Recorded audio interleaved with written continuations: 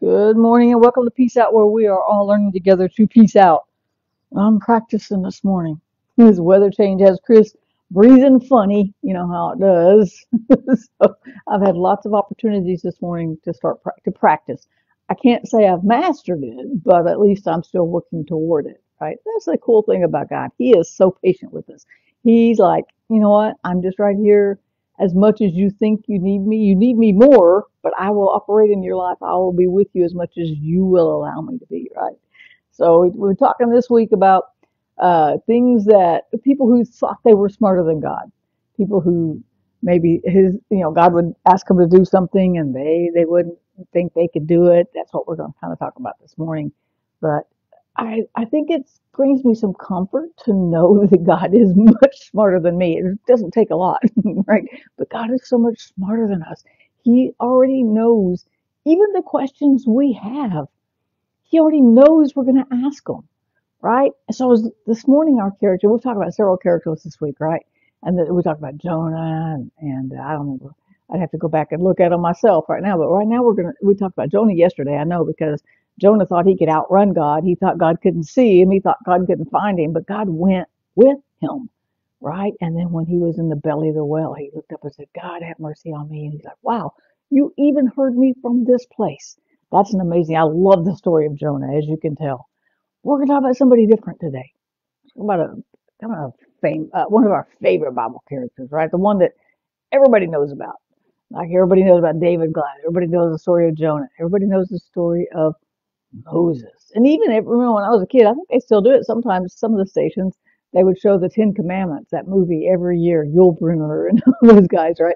Every year, was Yul Brynner was in that one? I don't remember. Anyway, but they show the Ten Commandments every year. But Moses crossed the earth. They show it every year on Easter, right?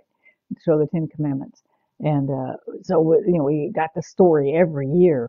It was one of the big stories of one of the big videos back in the day. It was one of those movies you looked forward to just once a year because that's the only time you were going to get to see it. But everybody kind of knows the story of Moses. He's kind of an icon even for the world. We understand, right? But he thought he knew more than God. He really did. Look at this.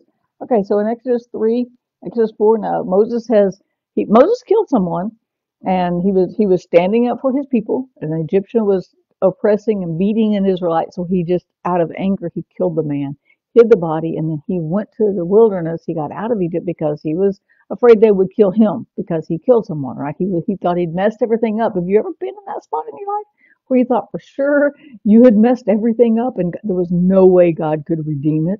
Right? That's never the case. It doesn't matter. So here Moses is on the backside of the wilderness. He's been back there a long time and he sees the burning bush and God calling to him from the bush. Hey, Moses, come talk to me for a little bit. Right? And so I'm not going to talk so much about that part as much as we're going to talk about how Moses reacted to what God said. So God tells Moses, I want you to go back. I want you to get my people out of Egypt. You are the man of the hour. You are the one I'm going to use to deliver my people. And one of the first things God said was, who, or what Moses said, excuse me, one of the first things Moses said, God says, I'm going to send you to Pharaoh. We're in Exodus 3:10. And you go to my people, go get my people, the sons of Israel, out of Egypt. Now, God told him that. And he was with it enough to hear God telling that, speak that to him.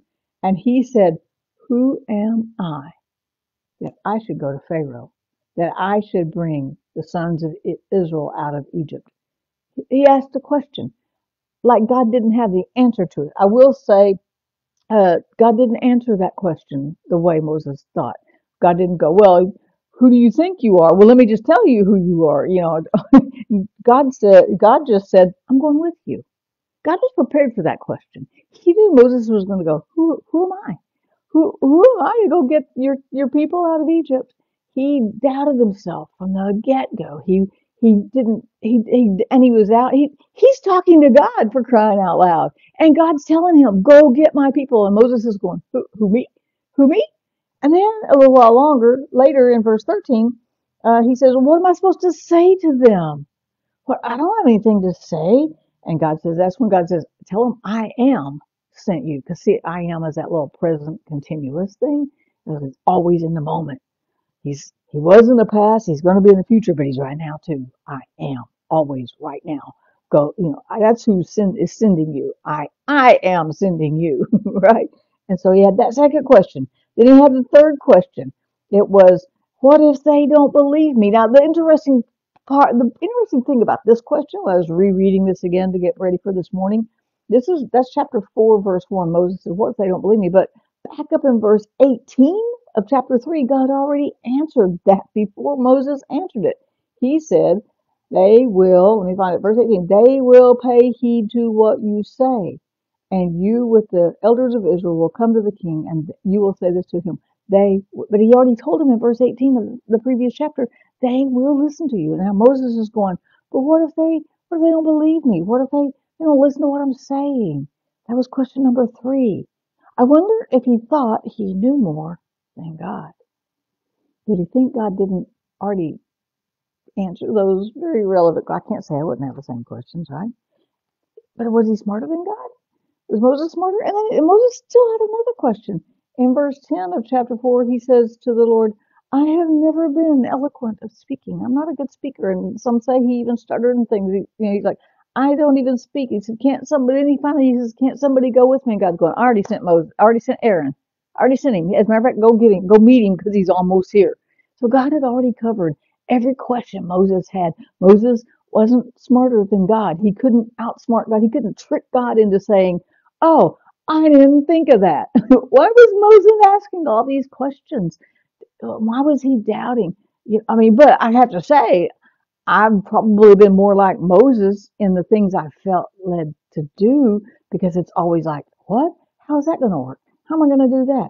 I'm a nobody. What are you talking about, God? And God has never said, oh, yeah, you're right. I forgot about that. Never mind. Right? He didn't say that to Moses either. Moses has all these great questions, and God didn't answer any of them with I didn't think of that, Moses. You are so smart. You're just so smart. I'm glad you asked that.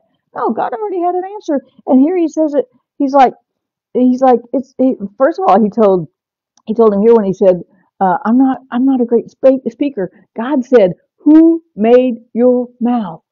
God answered with a question, and I'll tell you this right now. When God answers with a question, it's not because he's looking for information. It's because he's wanting you to get some information, right? But he said, who made your mouth? Who even made your mouth? And he goes, don't worry about it. Aaron's already on his way. I already sent Aaron. So Aaron had already come out to Moses. And so maybe Aaron was following better than Moses, right? But God had already covered the inadequacies that Moses had felt. He was saying, who am I to go? What if they don't listen to me? I'm not a good speaker. I have to go by myself. I don't know. All these whiny things. And God never said, I didn't think of that. God never said, yeah, you're right. Never mind. Let me go find somebody else. You're absolutely right. I'll go find somebody else. Don't worry about it. Don't worry about it. It's too much for you. He never said that. He just kept working with Moses, even though Moses was kind of like trying to manipulate God into taking it all back. God didn't take anything back. And can I tell you that he still doesn't take things back today? He has made us righteous through the blood of Christ. And all of our argument, I'm such a mess up. Well, why can't I get this stress under control?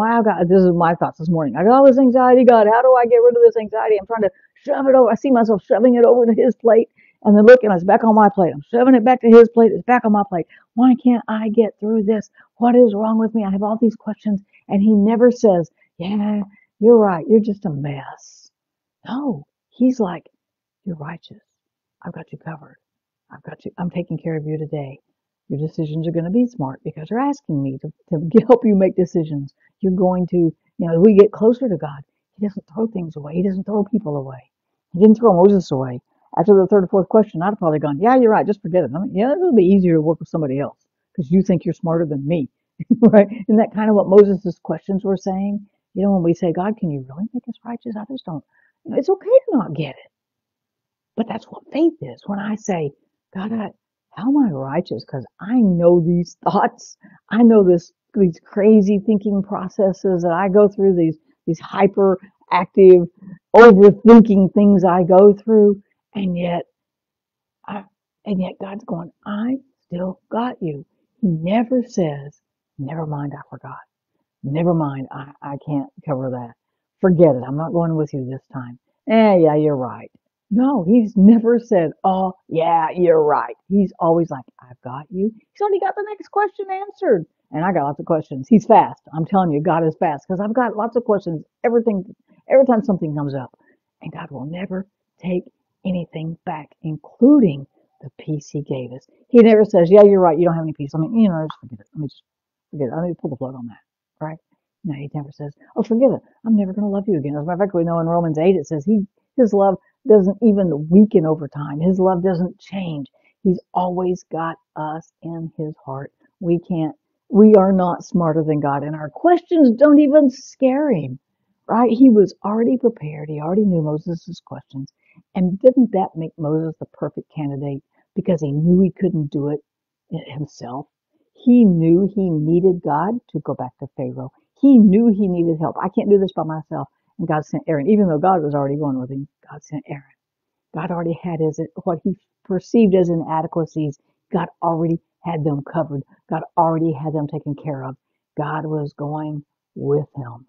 God's got us covered too. Now, thankfully, He's not sending us to Egypt to get His people, right? That's not on my list of things I have to do today. Thank God.